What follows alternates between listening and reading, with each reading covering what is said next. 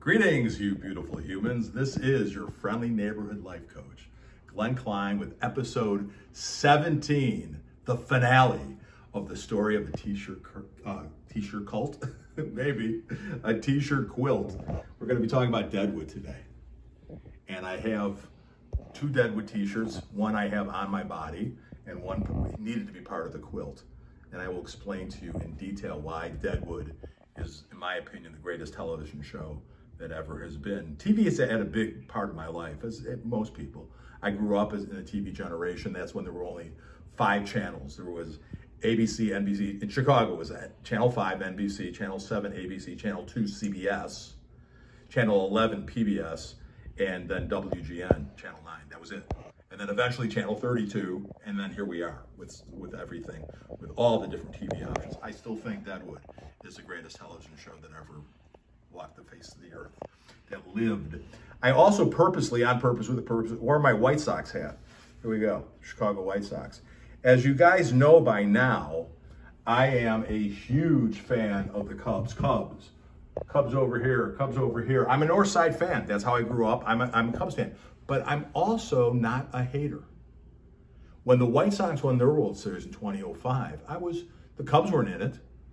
Just like we talked about earlier about me not wanting to hate on the Packers just because Jacob decided to be a Packer fan. And then we all cheered for the Bucks. When my people are happy, I'm Kirsty Correlling the moment, or I'm having compersion, I'm happy. I don't want my people, my friends, my family, to be anything but happy. And so I'm cheering for the White Sox as long as it doesn't affect the Cubs. And right now, I mean, it's early on in the baseball season, and baseball is fun, and life is baseball, and baseball is life. We'll see what happens. But the presumption is that the Cubs are going to struggle this year, and the White Sox have a very good team. And then, of course, I got my Rays. So we got all this component potential for conflict. When the Lightning played the Blackhawks in the Stanley Cup final, the Blackhawks had won 2 Stanley Cups recently. I was thrilled. I was cheering for them. I was so happy. But then when they played the Lightning in 2015, I had to follow my heart. Who would I want?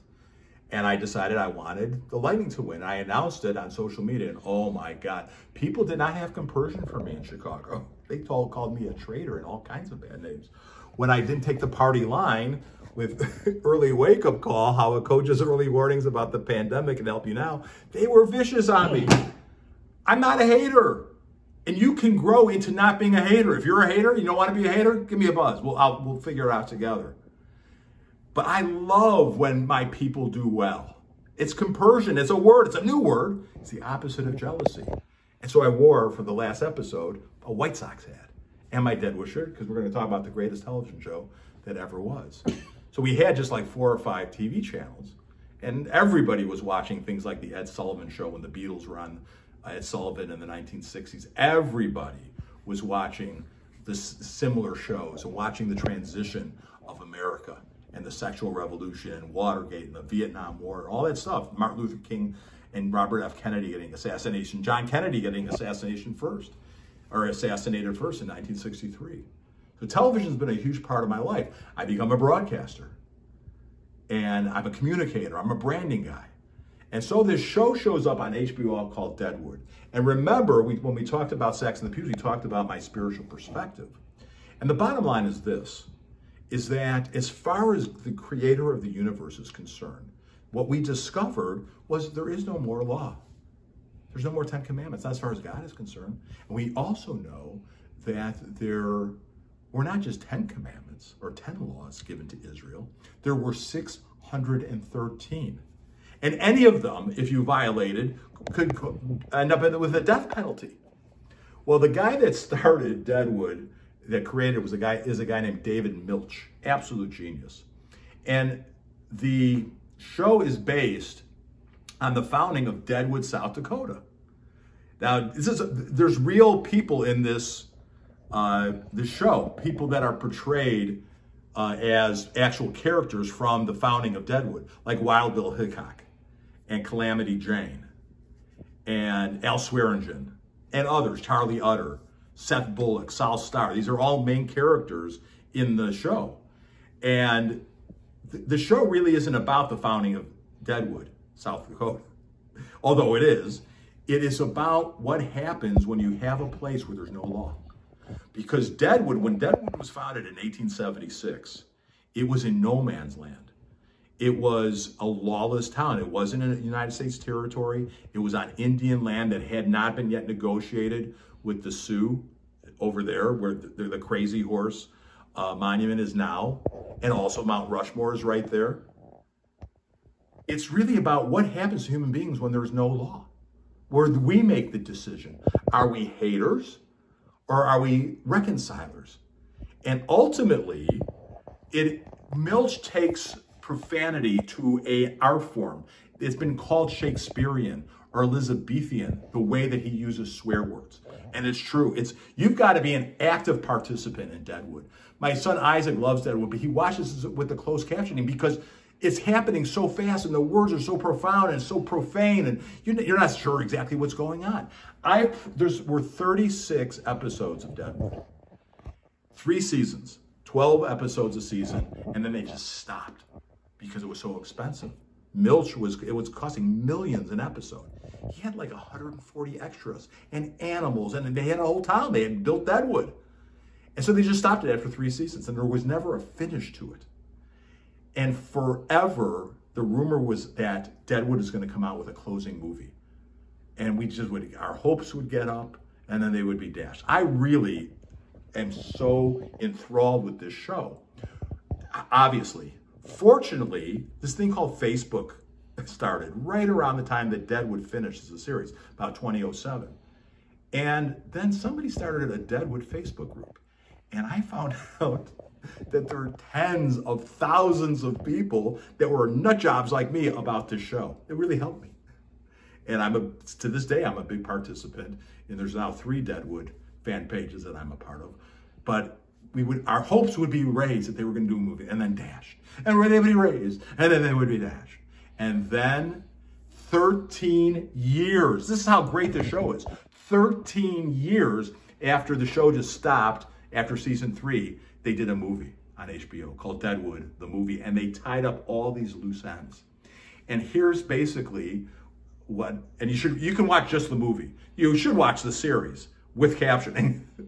But here you can watch the movie and just really get a lot out of the movie.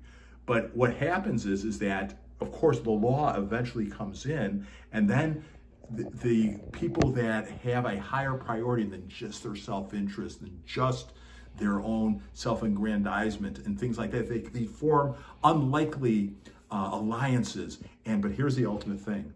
Because it's a town without law, with no religion, if you will, that the women are elevated.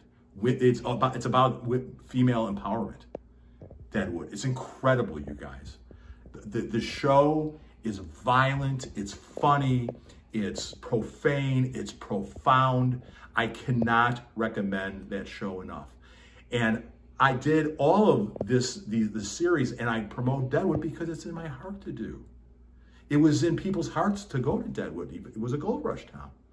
It was in people's hearts to join the United States and to form a town that had no laws. And they eventually become part of the United States, Deadwood, South Dakota. You can go there today. It's there.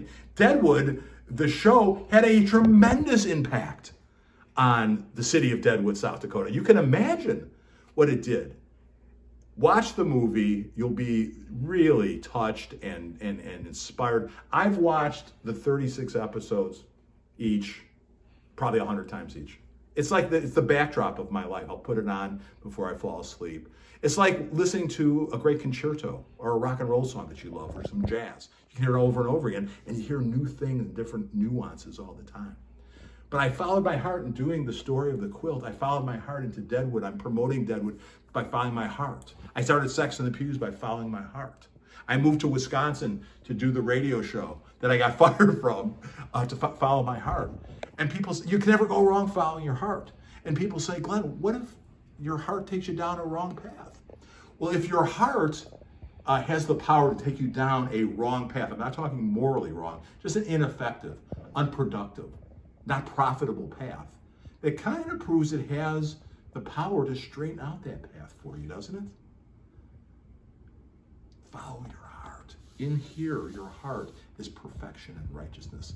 This is why I refer to all you and everybody as beautiful humans, because we're all beautiful on the inside.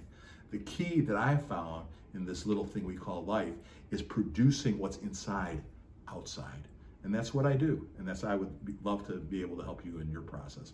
Give me a buzz. My cell number is 813-363-9545.